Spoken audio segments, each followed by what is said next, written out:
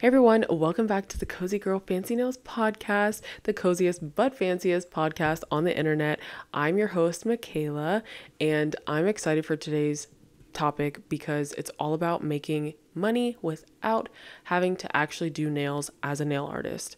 Yes, it's possible, and yes, I believe that you can do it, and you're going to do it. So, let's get into this. Before I get into it, actually, I want to put out a disclaimer that this is not 3 ways to get rich quick. It's not like 3 ways to 3 easy ways. It's going to take time and it's going to take some mental capacity, but you can do it. Okay? I believe in you. Let's get started. Okay, so I'm going to put some announcements in here and just get them out the way real quick because I've said them the last 3 podcast episodes. And if you've listened to the last 2 podcast episodes, if you listened to the last 2, you've already heard these and hopefully you're already a part of them. If not, this is your sign. 3 times the charm, right? The mailing list, join it. It's just a place to be. It's just information. You're going to get discounts for future products and services, all the things. You want to be there. The Cozy Club broadcast channel, that is on my Instagram, and that's where I post polls. I post some reels. I give you guys some inside information. If you miss it on an email, you miss it on my story, you miss it on a podcast, it's going there. So make sure that you are a part of that. And lastly, my Cozy Club Facebook page. It's a community of just nail artists that love all things nails. Right now it's still in the beginning stages, so there's not a whole lot on there. It's just a bunch of people coming together, and that's okay. We can always start when people come together. We can always make something happen. Okay, so I want you guys to join those things and be a part of the Cozy Club, and yeah, we're gonna have fun. So now that all that's out the way, I'm going to talk to you guys about how you can make some money, okay? And like I said, these aren't 3 easy ways or 3 get rich quick ways. These are just some practical ways that you can start making money. I've found the beauty in having multiple streams of income from different things because you never know when one thing is going to start to slow down. I noticed that in December, things start racking up really fast because everybody wants their nails done for Christmas. But then when January 1 comes, you're like, where are my clients? They need a fill. They need this. They need that. What happened? And they're gone. So you want to make sure you have some extra streams, and I'm going to show you some. So the first one is digital project. Oh my gosh, I cannot speak today. Digital products.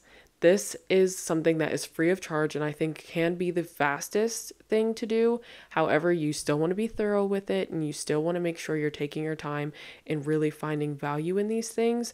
So things like a content planner, a digital journal, printables, all these things are things that you can sell as digital products. They can be $5, they can be $10, they can be $15, depending on how long they are, how thorough you go, whatever it is. You can charge however much you want. I would do research on what other people are selling their printables for, just digital content in general for, just so that way you're not overselling or overcharging or undercharging. That's just me. Last year, I did a Notion template and a Canva template. The Canva template was actually a printable, or I used it on my iPad, but it was basically like a weekly checklist, a daily checklist, and then you could also track your inventory. And then on my Notion one, I had the same thing on there, except I had extra. So I had sales and how much was coming in and how much I was buying for my business. And then I also had a place to track your customers or whatever. As a press-on artist, there was things that I needed a lot of that I feel like a lot of people didn't put on the regular nail tech pages. There's a little bit of difference with press-on nail artists and nail techs. So I created something for press-on artists and I made about $150 off that first month. I took them down after that first month. I was just like, I'm done. So, yeah, I could have made more. That could have been if I would have just kept pushing it. And every time, somebody said, oh, where'd you get that? And I sent it to them every time, I could have made $150 every month, really pushing it. So it just all depends on how much you want to push your content and push your products. And yeah, so having a niche in that would be the best way to start that. So like for me, it was press on artist. I didn't see anyone make a press on artist checklist. I never saw anybody make something for sales coming in for press ons and what I was buying and all the things. So I made that for press on artists. This isn't something that I think I would necessarily sell to clients. However, you probably could make things for clients, such as like a how to properly take care of your nails at home or how to give yourself a spa treatment at home. But I wouldn't necessarily try to sell your digital content to your clients. I don't think that it would work as well as doing it for other nail artists. So if you are somebody that doesn't really have a nail artist following, but more of a client-based following, I would definitely not do the digital content. That's just me. The next thing is physical products. I literally keep stumbling over these words. So for physical products, I have a couple. I have press-ons, I have cuticle oils, soaps, hand creams, merch, and a polish line. Press-ons is technically doing nails, but because it's a product and you can do it at home, I figured why not just add it. Cuticle oils, soaps, and hand creams. Definitely check your state's regulations, because I know not every state allows people to make things like soaps, just because I know that there is some sort of chemical in there. So I would just check that. But like the hand creams and cuticle oils are super easy. I was making cuticle oil, I guess 2 years ago at this point, which is so wild. That one, it was used with almond oil, because I feel like almond oil has the least amount of smell. And then I would add essential oils to it. Make sure that the essential oils are used for skin and not the ones you put in the diffuser, because there is a difference. So yeah, that's what I did with the cuticle oils. And I have a book that has how to make your own skincare, so I can make a bunch of hand creams as well. I don't sell them, but I could. Merch, you could make aprons or hoodies for nail artists that says something about doing nails. I don't know, what's something that I saw recently? I don't do drama, I do nails, or doing nails. I think, yeah, there's a press on artist that has merch and it says, doing nails is my cardio. I thought that was really cute. So yeah, you can do merch if you're doing it for your clients, for nail techs. You can have hats that say my nail tech is the best, or ask me where I get my nails done, or, you didn't look at my hands, or my hands are right here, something like that. I think that would be really cool too. And then have your logo somewhere on there. Then your clients are repping your business outside of just your your studio, and then a polish line. I feel like this is the most difficult one to do, but I think that you can get the most out of it. I feel like I'm somebody who likes to try polishes no matter what. I don't care what brand. I don't care what color for the most part. I just like to try different polishes. So I feel like this would be a really good one, especially if you have a large following of nail artists. But even if you don't, even if you have just clients or whatever, and they want to do nails at home, like I feel like you could make something for them. I don't know. I don't know. But there's two different types of like ways you can do this. So you can do it a white label or private label. White label is going to have basically everything done for you. You can pick your polished colors, you can pick your bottle, and then they just slap your logo on top of it. Or you can do private label, which is you actually creating the formula and you actually like going in and hand picking everything about the product. I see the benefit to both. I don't see an issue with white label, as controversial as that might be. I know a lot of people have problems with white label, but some of your biggest brands that you use, like Beetles, Model 1s, and I'm almost positive that Macart is one of them. They might not be anymore, but I know they were at some point. Because I was on the site making these polishes and I saw the Macart lamp, or I saw the lamp. I didn't see it. It didn't say Macart. It just was white and looked exactly like the one that I have. And I saw their polish bottles. I don't know if their polish bottles still look like this. I actually don't have any of their polishes, so I don't know. But their polish bottles were like white and had this like little pink label thing on it with like dots and stuff. Yeah, that was on there. So I don't know if I'm wrong. Somebody tell me, but I don't think that there's anything wrong with white label, especially if you're making money. I spent, I think, $2 a bottle on that, and I made a $200 profit. Well, I made a $100 profit because I only sold half of them. But again, this is another reason why having a bigger following for polishes is probably better. And then also choosing colors that people actually wear. I chose hot pink because I wanted it to fit my brand, but I don't even wear hot pink nails. So it's kind of hard to sell those. So I've been giving them away. I've been saying, hey, if you buy one, you get one free or whatever. But yeah, doing maybe like a base coat and top coat, or I don't know, something other, like maybe a white or a black, something that people are actually going to buy and use and need more of. So I wouldn't just choose a random color at first when you're first starting. Yeah, and like I said, private label is when you work with a manufacturer to come up with your own formula. Let's see, where am I on this thing? Oh, test both thoroughly.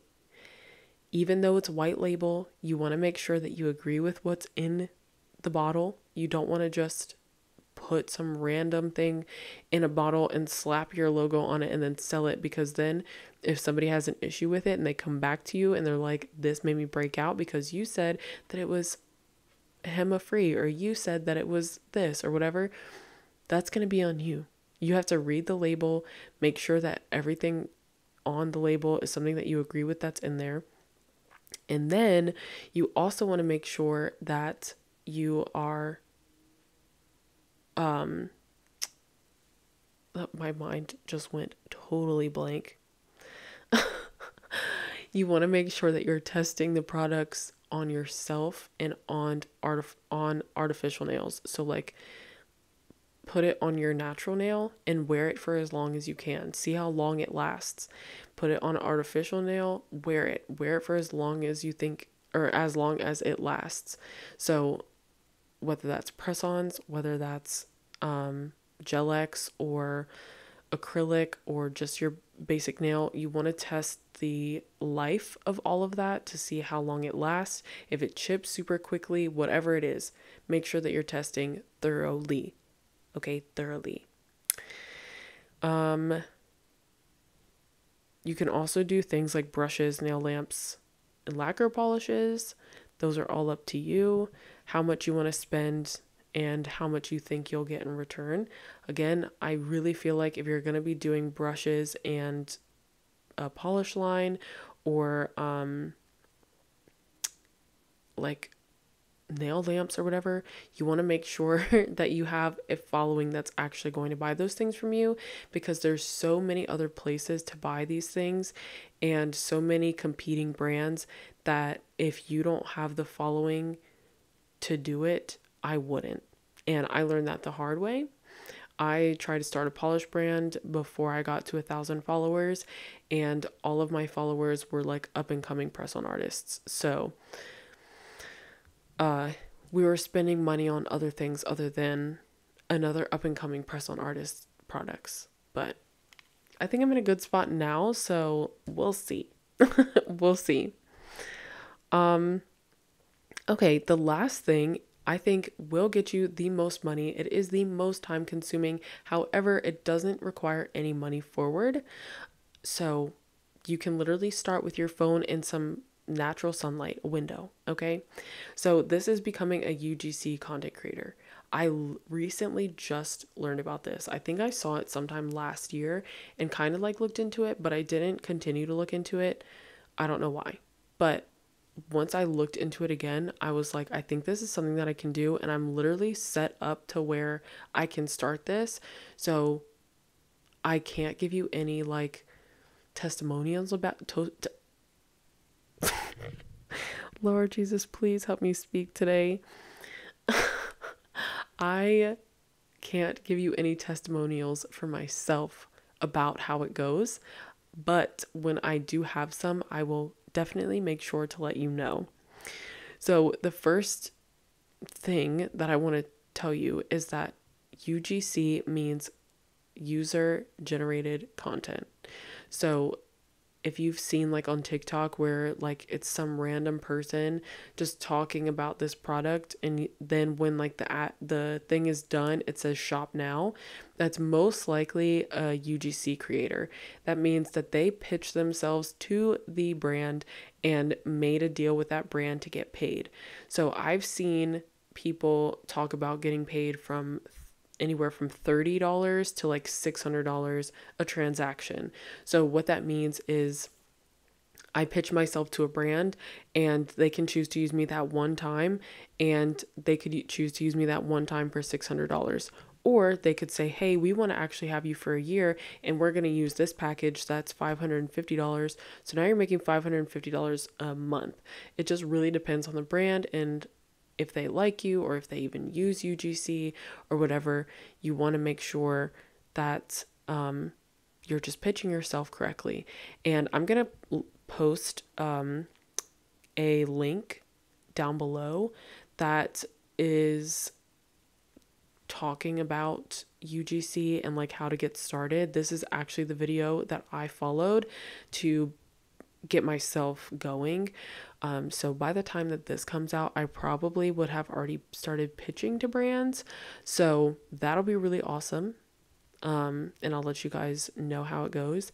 But I think this is a good way for nail artists to not only make money, but also get your name out there with brands. So you don't necessarily need a following. I could literally use my personal account, which I used to use my personal account as like, I was trying to become an influencer over there. And then I decided like I wanted a spot where it was just my friends and family. So I made all the people that were following me for the like influencer side unfollow me. So now I have like no followers, but I could literally use that account and be like, oh, you don't even use an account. You're going out to brands yourself and saying, I want to help create content for your brand, and this is why you should use me. The difference between UGC creator and an influencer with a brand deal is that the influencer posts the brand deal on their platform, where the UGC creator doesn't post. They don't post the content. They send it off to the brand and the brand uses it however you guys decided to make the content work in your contract.